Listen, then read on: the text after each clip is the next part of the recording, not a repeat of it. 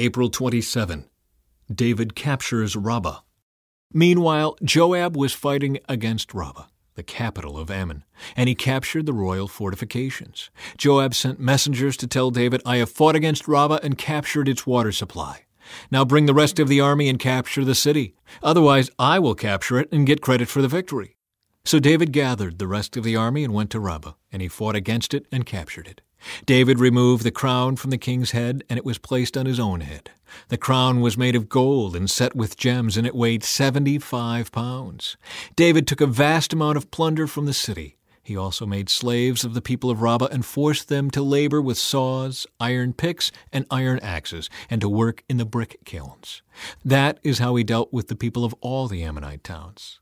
Then David and all the army returned to Jerusalem. When David arrived at Rabbah, he removed the crown from the king's head, and it was placed on his own head. The crown was made of gold and set with gems, and he found that it weighed 75 pounds. David took a vast amount of plunder from the city. He also made slaves of the people of Rabbah and forced them to labor with saws, iron picks, and iron axes. That is how David dealt with the people of all the Ammonite towns. Then David and all the army returned to Jerusalem. The rape of Tamar. Now David's son Absalom had a beautiful sister named Tamar, and Amnon, her half-brother, fell desperately in love with her. Amnon became so obsessed with Tamar that he became ill. She was a virgin, and Amnon thought he could never have her. But Amnon had a very crafty friend, his cousin Jonadab. He was the son of David's brother Shimei. One day Jonadab said to Amnon, "What's the trouble? Why should the son of a king look so dejected morning after morning?" So Amnon told him, "I am in love with Tamar, my brother Absalom's sister." "Well," Jonadab said, "I'll tell you what to do. Go back to bed and pretend you are ill. When your father comes to see you, ask him to let Tamar come and prepare some food for you. Tell him you'll feel better if she prepares it as you watch and feeds you with her own hands." So Amnon lay down and pretended to be sick. And when the king came to see him, Amnon asked him, "Please let my sister Tamar come and cook my favorite dish as I watch. Then I can eat it from her own hands." So David agreed and sent Tamar to Amnon's house to prepare some food for him. When Tamar arrived at Amnon's house, she went to the place where he was lying down so he could watch her mix some dough. Then she baked his favorite dish for him. But when she set the serving tray before him, he refused to eat. "Everyone, get out of here," Amnon told his servants. So they all left. Then he said to Tamar, "Now bring the food into my bedroom and feed it to me here." So Tamar took his favorite dish to him. But as she was feeding him, he grabbed her and demanded, "Come to bed with me, my darling sister." "No, my brother," she cried. "Don't be foolish. Don't do this to me. Such wicked things aren't done in Israel. Where could I go in my shame? And you would be called one of the greatest fools in Israel. Please just speak to the king about it, and he will let you marry me." But Amnon wouldn't listen to her, and since he was stronger than she was, he raped her. Then suddenly Amnon's love turned to hate, and he hated her even more than he had loved her. "Get out of here," he snarled at her. "No, no," Tamar cried. "Sending me away now is worse than what you've already done to me." But Amnon wouldn't listen to her. He shouted for his servant and demanded, "Throw this woman out and lock the door behind her." So the servant put her out and locked the door behind her. She was wearing a long, beautiful robe, as was the custom in those days for the king's virgin daughters. But now Tamar tore her robe and put ashes on her head. And then, with her face in her hands, she went away crying. Her brother Absalom saw her and asked, "Is it true that Amnon has been with you?" "Well, my sister, keep quiet for now, since he's your brother. Don't you worry about it." So Tamar lived as a desolate woman in her brother Absalom's house. When King David heard what had happened, he was very angry. And though Absalom never spoke to Amnon about this, he hated Amnon deeply because of what he had done to his sister. Absalom's revenge on Amnon. 2 years later, when Absalom's sheep were being sheared at Baal-Hazor near Ephraim, Absalom invited all the king's sons to come to a feast. He went to the king and said, "My sheep shearers are now at work. Would the king and his servants please come to celebrate the occasion with me?"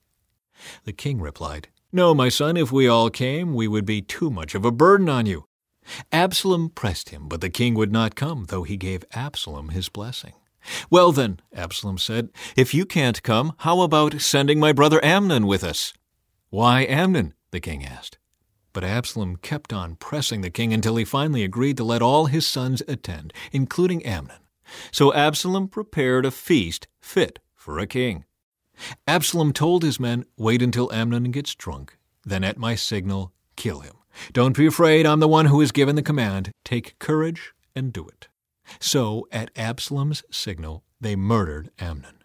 Then the other sons of the king jumped on their mules and fled. As they were on their way back to Jerusalem, this report reached David. "Absalom has killed all the king's sons. Not one is left alive."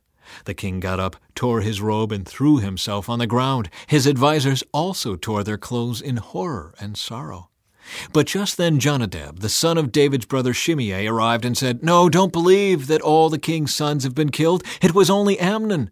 Absalom has been plotting this ever since Amnon raped his sister Tamar. No, my lord the king, your sons aren't all dead. It was only Amnon." Meanwhile, Absalom escaped. Then the watchman on the Jerusalem wall saw a great crowd coming toward the city from the west. He ran to tell the king, "I see a crowd of people coming from the Horonaim road along the side of the hill." "Look," Jonadab told the king, "there they are now. The king's sons are coming, just as I said."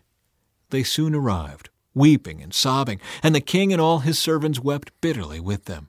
And David mourned many days for his son Amnon. Absalom fled to his grandfather Talmai, son of Ammihud, the king of Geshur. He stayed there in Geshur for 3 years, and King David, now reconciled to Amnon's death, longed to be reunited with his son Absalom. Joab arranges for Absalom's return. Joab realized how much the king longed to see Absalom, so he sent for a woman from Tekoa who had a reputation for great wisdom. He said to her, "Pretend you are in mourning, wear mourning clothes, and don't put on lotions. Act like a woman who has been mourning for the dead for a long time. Then go to the king and tell him the story I am about to tell you." Then Joab told her what to say. When the woman from Tekoa approached the king, she bowed with her face to the ground in deep respect and cried out, "O king, help me!" "What's the trouble?" the king asked. "Alas, I am a widow," she replied. "My husband is dead. My 2 sons had a fight out in the field, and since no one was there to stop it, one of them was killed. Now the rest of the family is demanding, 'Let us have your son. We will execute him for murdering his brother. He doesn't deserve to inherit his family's property.' They want to extinguish the only coal I have left, and my husband's name and family will disappear from the face of the earth." "Leave it to me," the king told her. "Go home, and I'll see to it that no one touches him." "Oh, thank you, my lord the king," the woman from Tekoa replied. "If you are criticized for helping me, let the blame fall on me and on my father's house, and let the king and his throne be innocent." "If anyone objects," the king said, "bring him to me. I can assure you he will never complain again." Then she said, "Please swear to me by the Lord your God that you won't let anyone take vengeance against my son. I want no more bloodshed." "As surely as the Lord lives," he replied, "not a hair on your son's head will be disturbed." "Please allow me to ask one more thing of my lord the king," she said. "Go ahead and speak," he responded. She replied, "Why don't you do as much for the people of God as you have promised to do for me? You have convicted yourself in making this decision because you have refused to bring home your own banished son. All of us must die eventually. Our lives are like water spilled out on the ground, which cannot be gathered up again. But God does not just sweep life away. Instead, He devises ways to bring us back when we have been separated from Him. I have come to plead with my lord the king because people have threatened me. I said to myself, perhaps the king will listen to me and rescue us from those who would cut us off from the inheritance God has given us. Yes, my lord the king will give us peace of mind again. I know that you are like an angel of God in discerning good from evil. May the Lord your God be with you." "I must know one thing," the king replied, "and tell me the truth." "Yes, my lord the king," she responded. "Did Joab put you up to this?" And the woman replied, "My lord the king, how can I deny it? Nobody can hide anything from you. Yes, Joab sent me and told me what to say. He did it to place the matter before you in a different light. But you are as wise as an angel of God, and you understand everything that happens among us." So the king sent for Joab and told him, "All right, go and bring back the young man Absalom." Joab bowed with his face to the ground in deep respect and said, "At last I know that I have gained your approval, my lord the king, for you have granted me this request." Then Joab went to Geshur and brought Absalom back to Jerusalem. But the king gave this order, "Absalom may go to his own house, but he must never come into my presence." So Absalom did not see the king. Absalom reconciled to David. Now Absalom was praised as the most handsome man in all Israel. He was flawless from head to foot. He cut his hair only once a year, and then only because it was so heavy. When he weighed it out, it came to 5 pounds. He had 3 sons and 1 daughter. His daughter's name was Tamar, and she was very beautiful. Absalom lived in Jerusalem for 2 years, but he never got to see the king. Then Absalom sent for Joab to ask him to intercede for him, but Joab refused to come. Absalom sent for him a second time, but again Joab refused to come.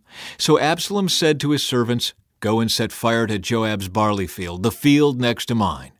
So they set his field on fire, as Absalom had commanded. Then Joab came to Absalom at his house and demanded, "Why did your servant set my field on fire?" And Absalom replied, "Because I wanted you to ask the king why he brought me back from Geshur if he didn't intend to see me. I might as well have stayed there. Let me see the king. If he finds me guilty of anything, then let him kill me." So Joab told the king what Absalom had said.